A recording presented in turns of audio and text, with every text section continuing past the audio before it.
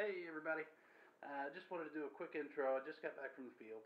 Had an amazing time with the tracker. Got some cool footage of two monitors side by side, one with a stationary antenna and one with the tracker on it. Did some comparison between the two, and it was heavily in favor of the tracker. Very pleased with it. You'll see the footage next. Basically it starts out after I had a couple issues just tuning in the tracker, which is all part of just learning the equipment, and you kind of learn how to use it basically. So down the line I'm going to make some videos with it in some longer range airplanes, planes with flight controllers in them. That way I can go until I lose video, and we can get a good distance reading on it that way. And you know, when the video loses or kicks out, I'll just flip on the return to home and it'll come back. I didn't want to do that in the Apprentice because I don't have a flight controller in there, and if I lose video and I'm far out, the plane's gone. But I can throw it in my Twin Dream or my Ranger that I'm in the process of rebuilding now, and get some true good distance measures. But what you'll see in the video next is that the antenna tracker maintains solid video while the stationary antenna not so much, but the tracker it really impressed me. So enjoy the flight footage and stay tuned for more videos. Okay, I think the battery's dying on my RunCam 2, so I'm going to make this real quick and maybe come back and do a recap afterward. But basically I am running a comparison video between these two monitors. One has the antenna tracker on it, one has a stationary omnidirectional circularly polarized antenna on it, and hopefully we'll get to see one break up before the other. The idea being that the tracker will hold true and win. I had some issues with the LEDs, and it looks like I'm still kind of having them, but I'm going to go ahead and I'll explain while I'm in the air.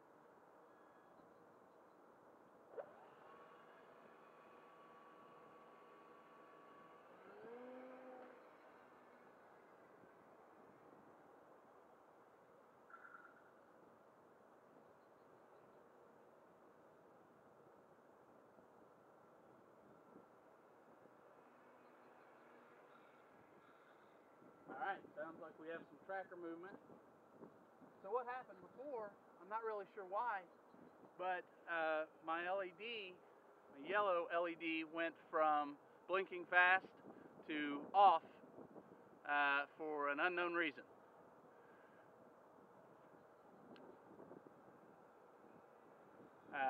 On my first flight. I've been out here 2 other days trying to get things configured, and had some issues because the tracker is mounted to the back of my monitor, and the monitor, as it turns out, has a speaker in the back of it, and so the magnet in that speaker was throwing off the tracker, so it was consistently pointed almost in the opposite direction. I couldn't figure it out for a couple of days. Tried calibrating, tried everything. All the LEDs were flashing, everything was showing that it should be tracking and working, and it wasn't. It was pointing off, way off. So finally figured out that it was the speaker, got home and desoldered and removed the speaker, and it works well now.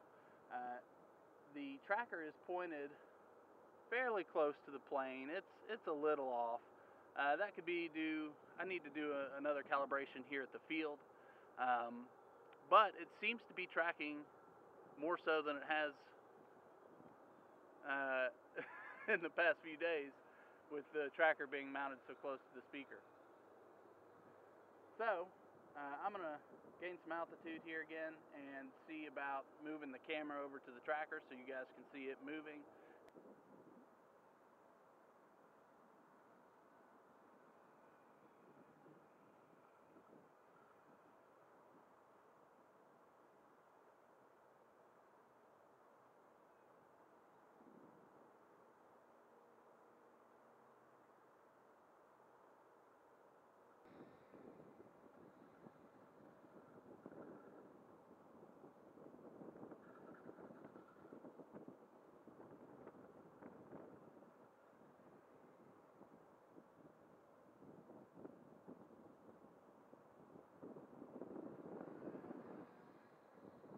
I've seen just out of my peripheral, I'm flying line of sight still.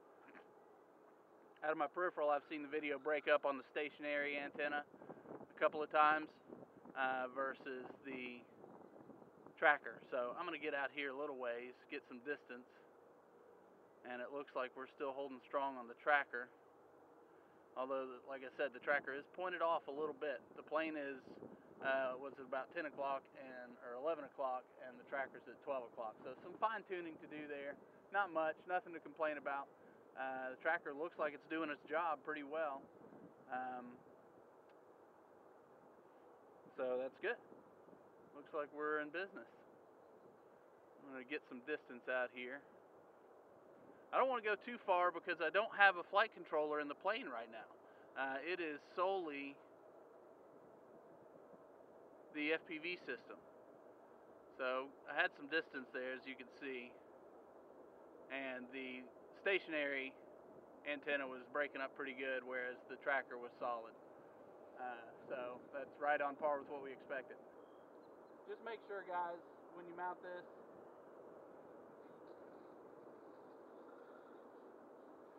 when you mount the tracker, see, am I still recording? Yep. When you mount the tracker, I'll show you what I was talking about. Have the tracker mounted with Velcro on the back of this monitor, right? And if you notice, the speaker's right here, was right there, and it was causing the tracker to point off by like 45 degrees. It was way off, and I could not get it calibrated and running right. So got home, took the monitor apart, took the speaker out, put it back together, working fine. This is what I was talking about, and then I'll sign off because you guys don't want to see this boring stuff. But this is a recommendation I have for Arkbird, because if the tracker is off just a slight amount, like I was just then, I was off by about 10 or 15 degrees, need to land, do a calibration, and kind of guesstimate moving the antenna over a little bit about how far you think off it was.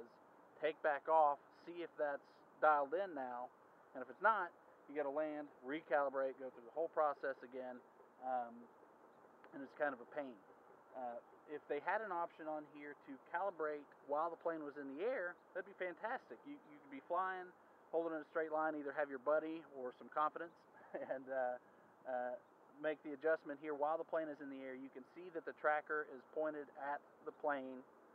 From there, you're not guesstimating, and it's just done, instead of having to land, adjust, take off, land, adjust, take off until it's done. So that's one recommendation I'd have for Arkbird. Thanks for tuning in, guys. I will come back with another video on a long-range rig and see how far we can get this guy. Have a good one.